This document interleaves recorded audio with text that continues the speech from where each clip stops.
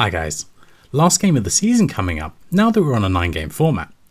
For the past 2 weeks, we've been playing Halley's Comet, a vertical shmup released by Taito in 1986.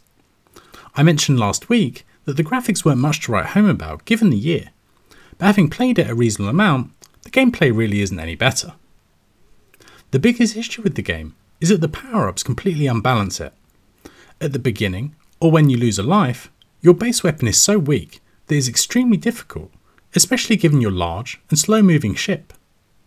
As you pick up power-ups, your shot quickly goes from a single vertical stream to a wide spread shot. This is now massively overpowered, and as enemies only appear from the top of the screen, you can take them out almost instantly. I was struggling to get much past the first stage for quite some time, with the best score of around 250,000. I then got a game where I was pretty much fully powered up and did 1.1 million on my first life. Once I died, I didn't get beyond 1.2 million.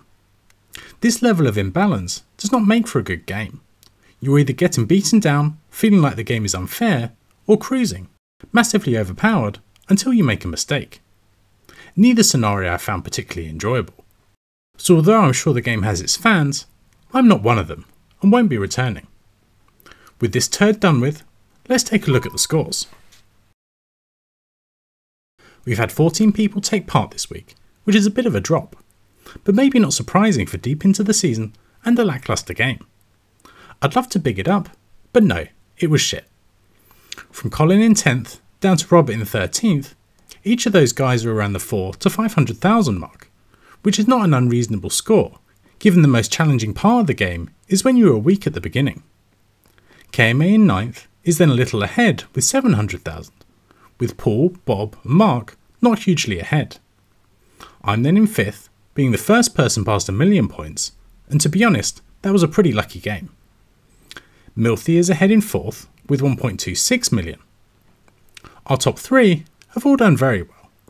In 3rd is My Retro Tech with 1.86 million, a very solid score. Graham finishes in 2nd, having improved multiple times over the 2 weeks with an excellent 2.7 million. Last week I called it though, and this week's winner comes as no surprise. We all know Big Juffa can play a shmup, and he's topped the table for the second time this season with this week's winning score of 3.6 million. Well done to Juff for an excellent win. Before we look at the graphs, I should say that we didn't hear from Pearl. I suspect we may have had a different winner if he'd fired up a few games of this week. Here is the score distribution. On the left, we can see people being fairly close, gradually upping scores through to My Retro Tech in 3rd. Our top 2 though have separated themselves from the pack, being a full bin clear but both ending up in the same bin. It's not often that our top score is 10 times bigger than the lowest, but that's what we've got here. So well done to both of our top 2. Next up is the difficulty curve, and a curve this isn't. We have pretty much 2 straight lines. From our lowest score through to Milthy in 4th, it's a pretty linear increase, reflecting the linear scoring system, and a fairly flat difficulty curve. Beyond that, to our top 3, we have another straight line, but now a little steeper, suggesting that as you increasingly get on top of this game, bigger scores become much more doable. This is consistent with the way the power-ups work. If you can max them out, and you've got the skill and the luck, then you can pretty much keep on playing. Finally, the progress over the week. At the top is pretty much been the Juffa show. We had a few early scores of around 100,000 points, before Paul moved things on, as he at least knows the basics of this game. After a day or so, it was Juff who pushed the scores up, and soon did over 1 million points. He improved again a few times, ultimately to his winning score of over 3 million points. Likely given the overall season placings, Graham gave it a good go this week, and his efforts paid off for 2nd place, having to compete with a strong showing from My Retro Tech. You can also see how me and Milthy jump up towards the end. It's a bit of a case of waiting for that great run to come, as I had many failures up until that point, and once I had a good run, I knew it was diminishing returns spending more time with it. So with only 1 game left, let's take a look at the league table. There's a bit of movement in the places, which is a little surprising given we only have 1 game left.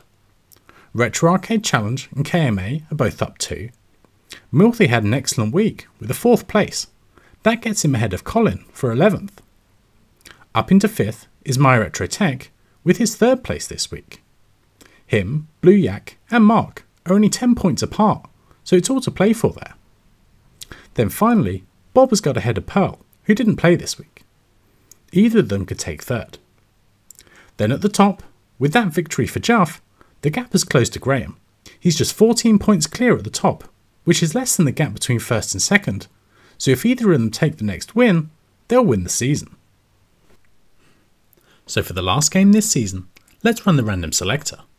I've had 14 games sent to me, with Image Fight, Iron Horse and Ikaruga getting 2 votes each. Our most popular game was also my choice, which was I'm Sorry, a game I think would be a good one to finish the season with. Ikaruga was the choice of this week's winner Juff, so with that being trebled, it has the highest chance of coming up. So let's set things going and see what we get. Okay, selector's running, slowing down. Oh, could it be I'm Sorry? Oh, okay, so Graham getting a game, obviously I would expect gives him an advantage for the overall season. I don't really know much about Iron Horse. I will go look it up and make a video and be back in a sec. So the final game of the season will be Iron Horse, released by Konami in 1986. Before now, I knew very little about this game, but a few goes, and it looks and plays well. The game is a side-scrolling run and gun, where you have 3 planes of movement, and a choice of 3 weapons. You have either the whip, which has a medium range, which can take out a few enemies at once, the pistol, which has the longest range, but can only kill enemies one at a time, or the punch, which has the shortest range, but knocks enemies back, taking out others, and scores twice as many points for each hit too. I suspect that either the punch or the pistol are the best weapons, but I'm no expert. A nice feature is that you have the option of moving within the carriage or on the roof. I'm sure there are pros and cons of both, but I was tending to stay in the carriage in my first few runs. There are 3 buttons, one to attack, another to duck, and then a special attack too, which you pick up periodically during the stages. It also looks like there's a Mr. implementation, which could be good too. We'll be using the version K ROM, which is ironhors.zip, and default settings, including normal difficulty. At this point, I'd usually ask for suggestions for the next game, but given this is the last game of the season, I only need games from Graham and Juff, and next time will be a champion's choice. Who will win the season? We'll find out in 2 weeks' time. See you then.